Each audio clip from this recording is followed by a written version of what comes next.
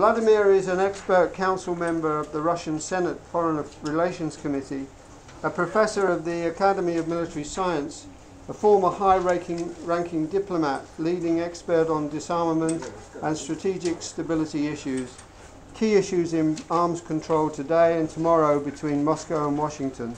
That's the title of his talk.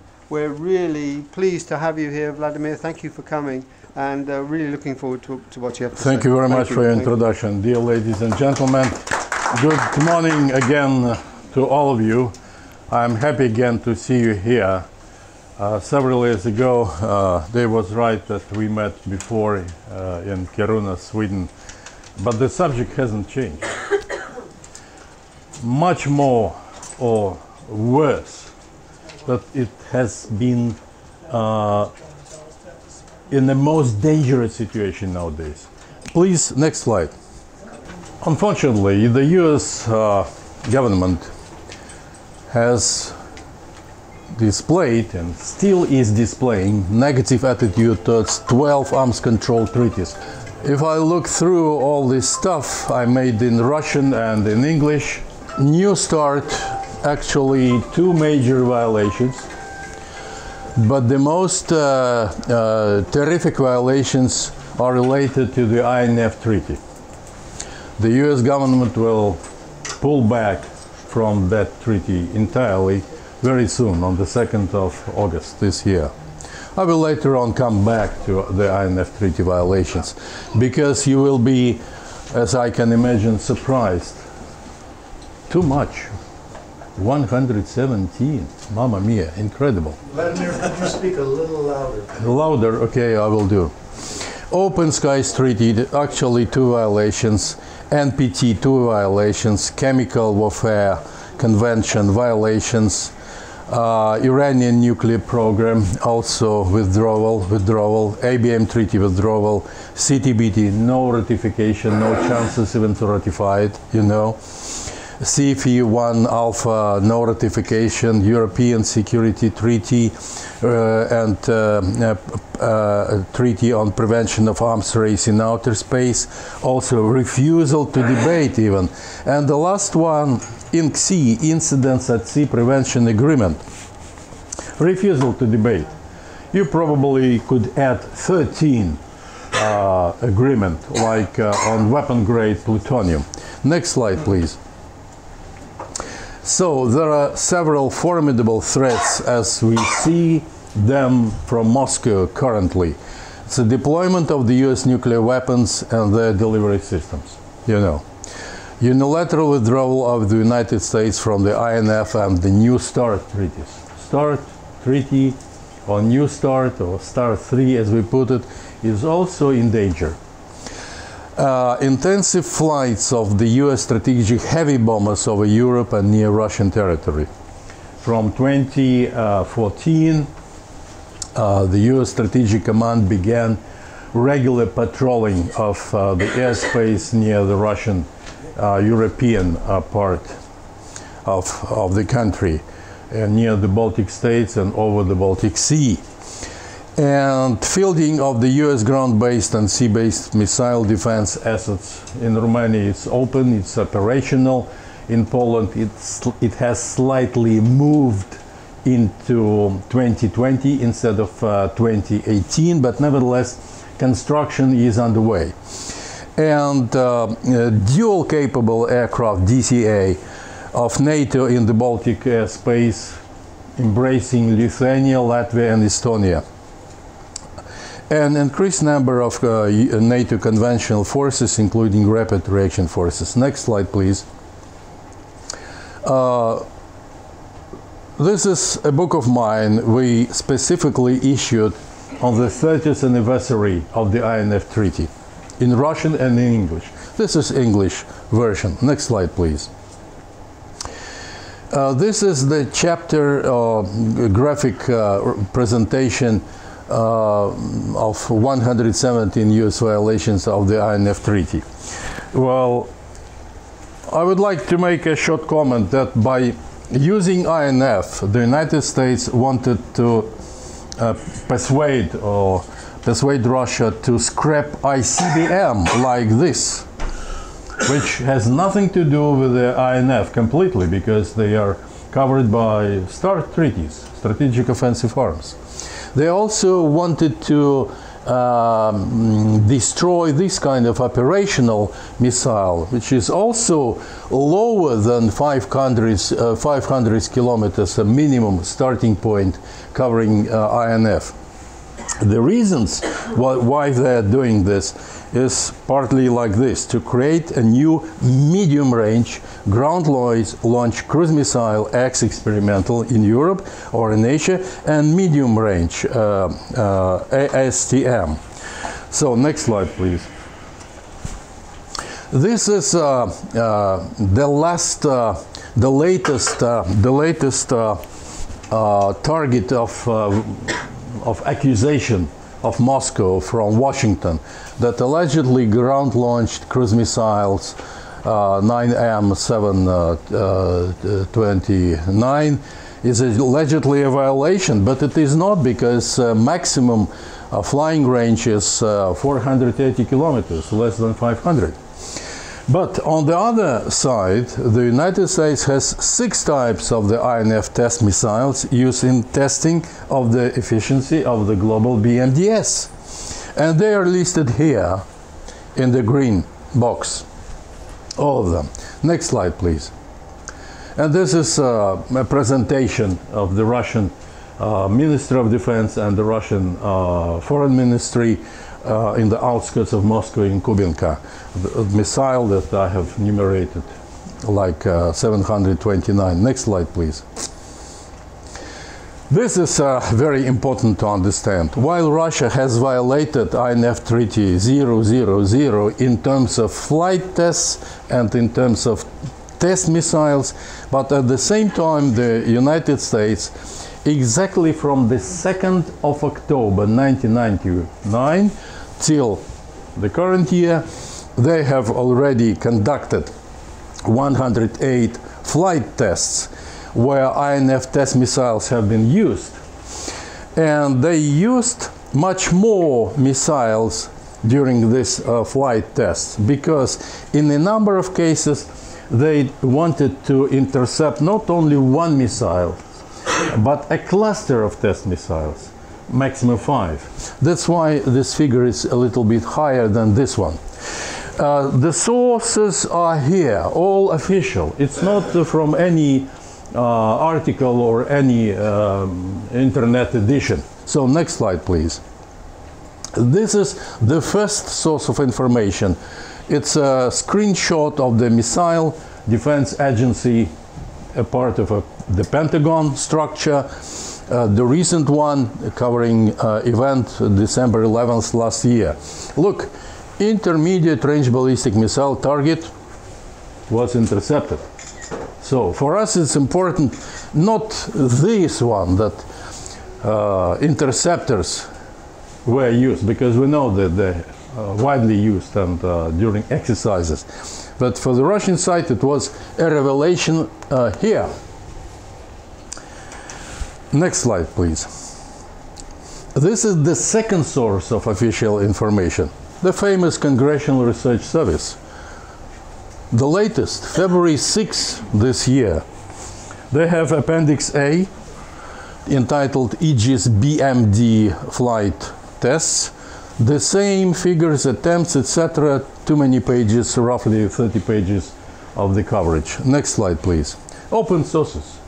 In the internet you can find them. What does it mean that if the United States leave the INF Treaty for good in next August? Military and political implications. You will see, that's my understanding. You will see them all. Please read them as quickly as you can. By the way, these PPT slides are not classified. They are open. And please share, Bruce, with anybody of your company, of your friends, if you so desire. Absolutely free. They are in the computer. In your computer, not mine. Next slide, please. Major aims of the United States, which they are seeking by saying goodbye to the INF Treaty, all of them are listed here.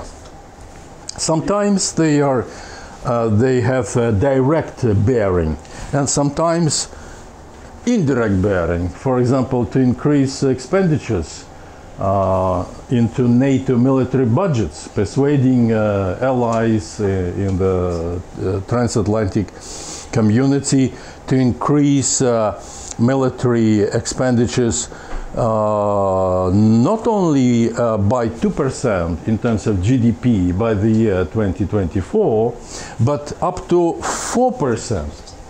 This figure I've heard from the last year's NATO summit held in Brussels, 4%. But it was Mr. Trump's idea. But it was not stamped or agreed by the entire transatlantic community. Next slide, please. This is the latest edition. I have not brought to you because it's too heavy, 1,000 pages and more, weighing 1 kilogram and 200 grams. I'm struggling to translate this edition into English. It's a tremendous job. You can imagine it's much more harder than to present it in Russian, to produce it in Russian. It's available. It's available. It covers, the title is Evolution of the U.S. Strategic and Tactical Nuclear Weapons and Specifics of their Employment in the 21st Century, covering the current period and future, not the last century, because everything has been already described, too many editions, too many publications. Next slide, please. This edition is widely used by Russian expert community and by Russian military and political leaders. So, the core of my discussion in the book I have already displayed, it's a creation of the new U.S. strategic nuclear triad. It's not a modernization, I should stress. It's a real new triad of the United States, replacing the existing nuclear strategic triad. So, very soon, there will be a long-range strategic bomber, 21, Raider, then ground-based strategic deterrent, preliminary title is Minuteman IV, and SSBN of Project 826, Columbia, on watch, 2031. So it will be a huge inventory. And when I heard yesterday that Mr. Donald Trump articulated via media an intention to avoid nuclear weapons by 3 countries, the United States, the Russian Federation, and the PRC, People's Republic of China, I was very much surprised, because it's a huge contradiction. A lot of money will be spent. This is $1.2 trillion US in constant prices within 30 years, and this is due to inflation rate. So, how can I accommodate his recent statement on scrapping nukes forever, for good, and creating new strategic nuclear triad, which will survive till the end of the century? Next slide, please. This is another book in English covering U.S. tactical nuclear weapons with a question, reduction or modernization?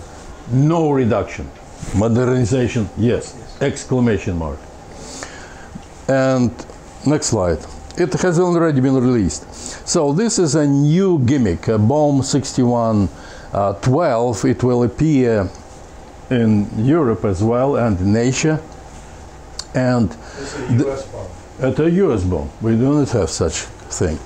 It has a low yield, by the way, 0.3 kilotons that can be used in regional conflicts.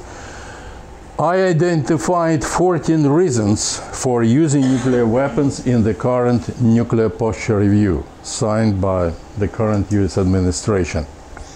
And we have, just for the sake of comparison, only 2 cases of using nuclear weapons. Next slide, please. Well, this is the picture that says that it is not Russia which is engulfing Europe, but vice versa.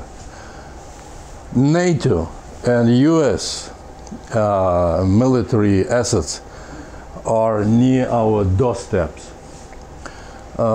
Tactical weapons in these red boxes, then delivery systems, F-35, then Aegis sea-based missiles, then early warning radars in Vardö and Thule and Fylingdales, etc., ships, etc.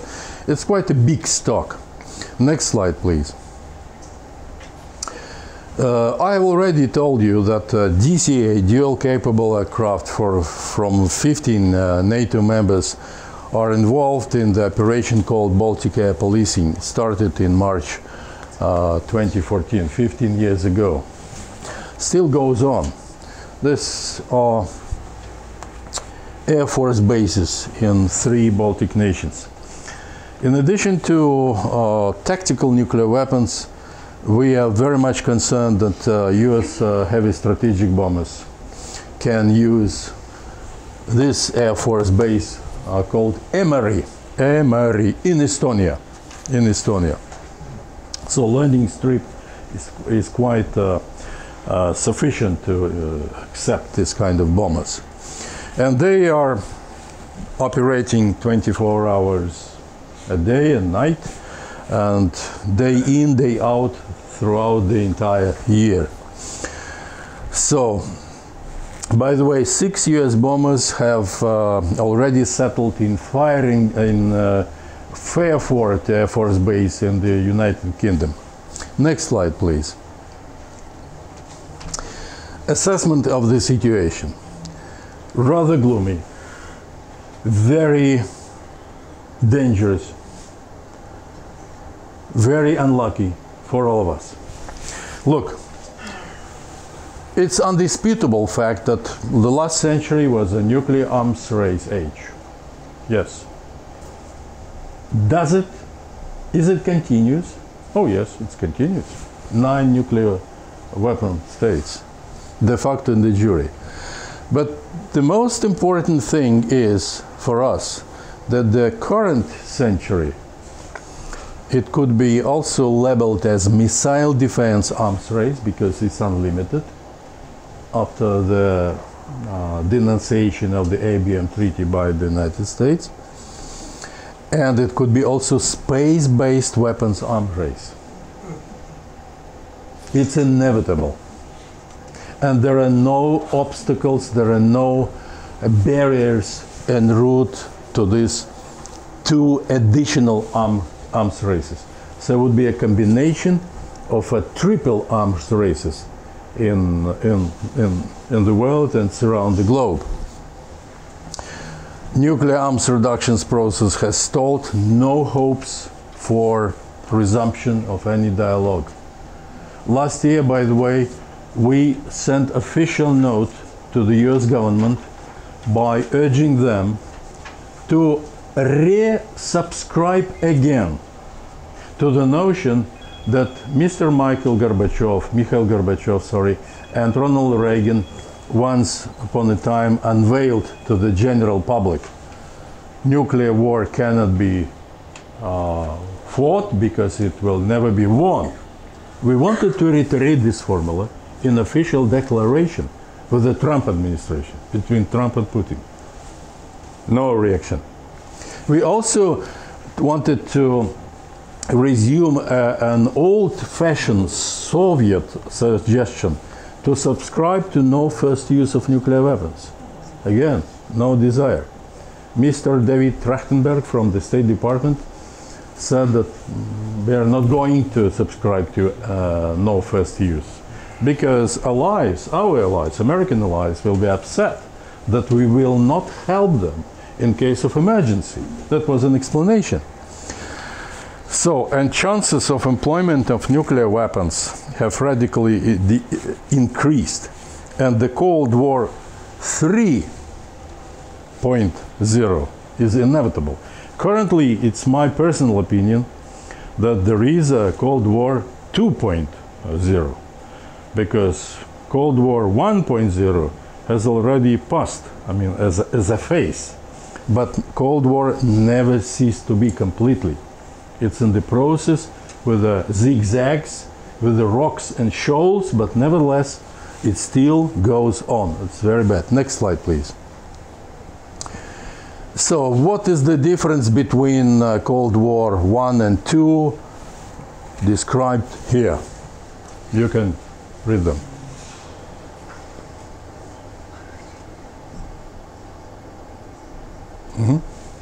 All right, clear. Next slide, please.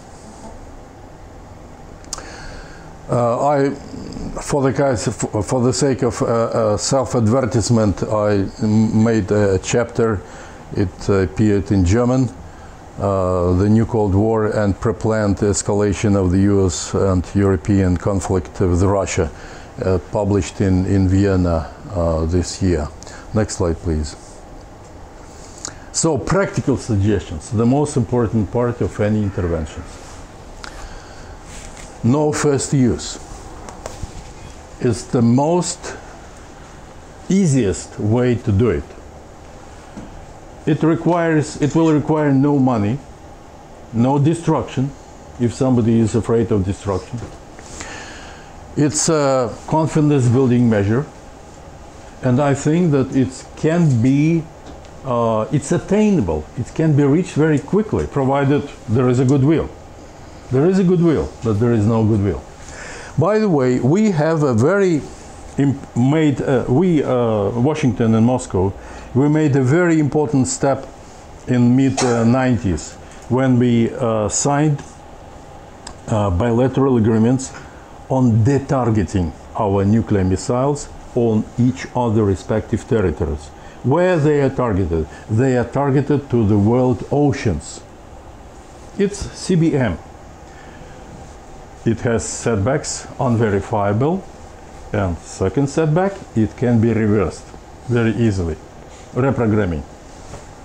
But nevertheless, we have made a step forward, initial. Why not to make the second step? No first use. The whole world will applaud. No doubt. Second, limiting a total number of strategic ballistic missile defense. Once we had experience in this field, in the framework of the ABM Treaty. Currently, with the exception of Patriot missile, yes, working both for as ABM and anti-aircraft defense. The United States have already approaching to the ceiling of 2,000 strategic interceptors. And we have, by the way, how many strategic nuclear warheads currently under the New START? 1,550 missiles, ma'am. And in terms of delivery systems, 800 in terms of operationally deployed and non-operationally deployed. So it's approaching.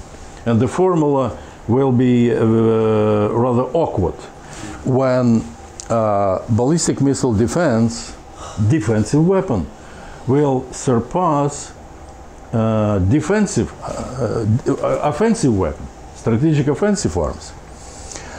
So explain the purpose of the BMD in this particular case. Okay, the purpose of BMD is one is rational, and the other hand is irrational. Rational simply because all BMDS assets are supposed to intercept incoming nuclear missiles, or conventional missiles as well, limiting the territory of your own country, for example, right?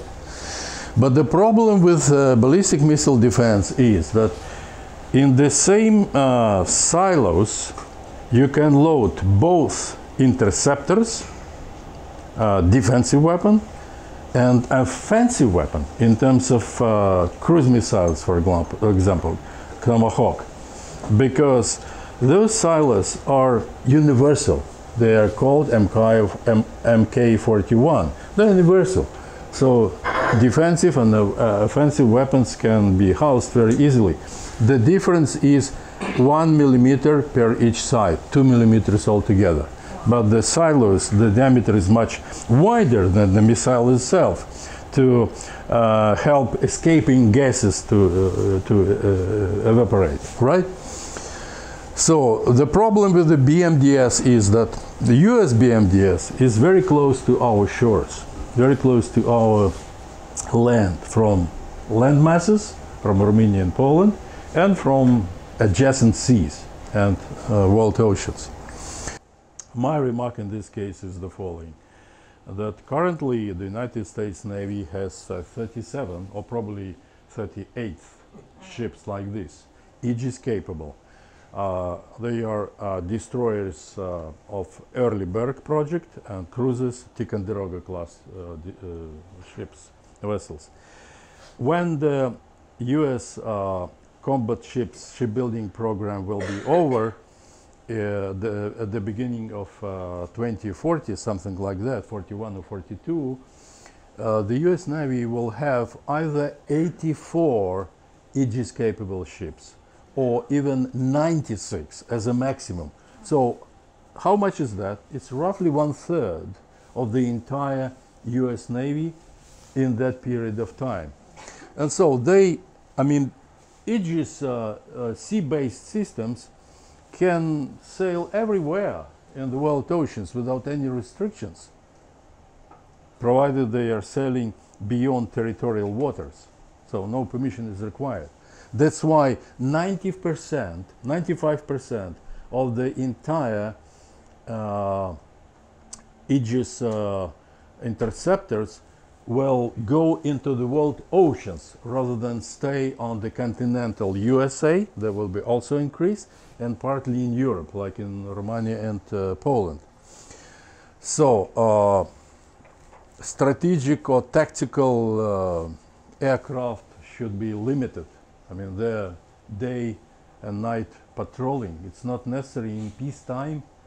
In the wartime, I can imagine everything. But in the peacetime, it's irrelevant. Patrolling with the bombs, with the nuclear-tipped missiles, etc., very close to Europe or to Asia or to Russia, and there should be a new conventional forces treaty. Yes, you please do. So about the limitations. Yes. What is going to limit this number? Okay, yeah. Okay, yes, right you are. What do I mean? I mean to limit the total number of strategic interceptors. Under START? No, separate, like in the ABM Treaty.